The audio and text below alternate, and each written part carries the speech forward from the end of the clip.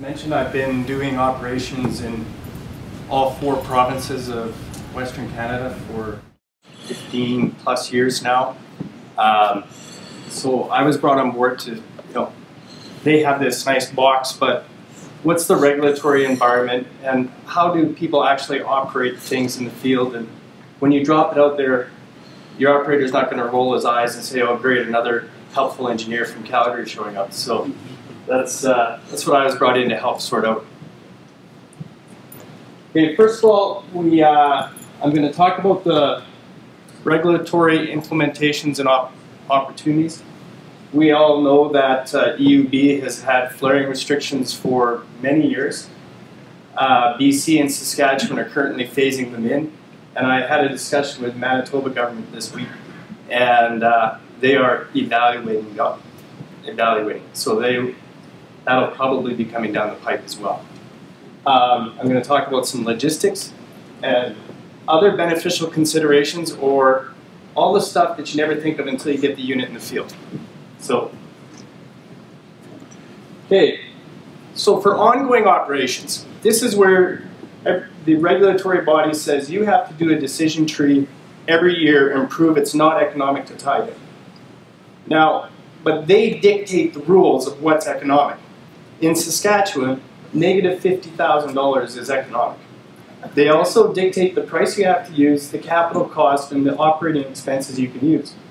So as long as you're going to lose less than $50,000, you have to do the project. Alberta has similar things, and so does BC. They just use different parameters and different amounts. So you have these wells out there, a little single well battery doing 20 barrels a day and 75 MCF a day of solution gas, which are 4 miles from a pipe gathering system. What do you do with it? You either put in 4 miles, depending on the economics, they'll force you to put it in even if you're losing money. So this would be an excellent opportunity for that. You bring in a unit like this, it would integrate with the existing 2-phase separator on site, keep your same flare stack for emergency situations, and now you're producing an extra 10 barrels a day of product. So if you don't have access to a gathering system, that can be just the third-party system you need to tie in is full. Like I said, it's too far away. Parts of Saskatchewan, there's not a solution gas line for miles and miles. And I think the Kindersley area and parts of southeast Saskatchewan are going to be really hurting as this phasing comes in. I know I was working at a place and there was an October 2012 deadline, was it? And I know we spud as many wells as we could before that deadline, so we didn't have to tie them in. Now, third-party fees. The last time I tied in an oil well in Alberta, I paid a lot of money for the privilege of tying into somebody's gathering system, and it cost me 50 cents an MCF to go through their compressor in the cleaning facility. And if I didn't do that, I couldn't produce my oil. So, using this system, instead of tying in, that would enable me to generate revenue from this gas instead of it being an operations expense. And then it's flexible. You can go into the pipeline, you can run this. If the gas regime changes, this is all skid mounted, you just pick it up and go back into your gas pipeline. Now, the one that everybody touts is, well, just throw down a cogen unit and create electricity. Well, in Alberta, there never seems to be a power line where you want to generate electricity. And in Saskatchewan, SaskPower and Sask Energy aren't on the same page because SaskPower doesn't really want you putting electricity into their grid. They've got some serious limitations on how much you can put in and where and this and that. And it causes them more of a headache than it's worth, is what I got from the discussion. So the other time when you could use these, because it's skid-mounted, modular, portable, is you could use this for temporary operations. We know that the government restricts how much flaring you can do during your cleanup operations. 72 hours, maximum flaring. There's so much maximum gas you can flare during those operations. Sometimes it's not enough. You talk to your reservoir engineer, he always wants a longer drawdown so he can get that nice curve build up so he can see the boundaries and everything else.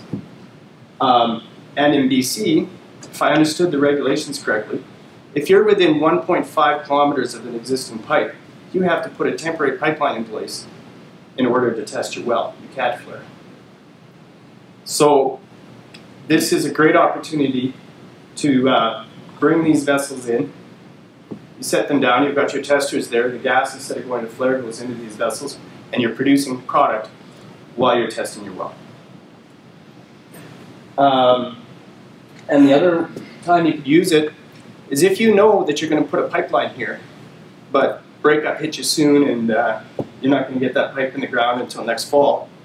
You could set this in conjunction with a single well battery and produce the well 6 months earlier instead of waiting for the pipe.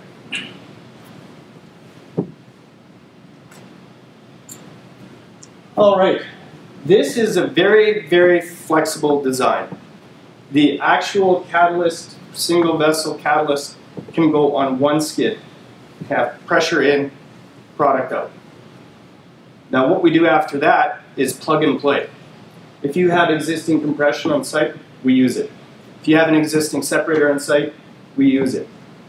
If we need a separator at the end of the product, you've got one in storage, slide it in, and as long as it meets the pressure and temperature requirements, there it is. So our inlet separator could be 2 or 3 phase depending on what's going on, what you have for tankage on site. If you need sweetening and dehydration, we can bring in the existing skids. You just bring them in, set them down. There's the little,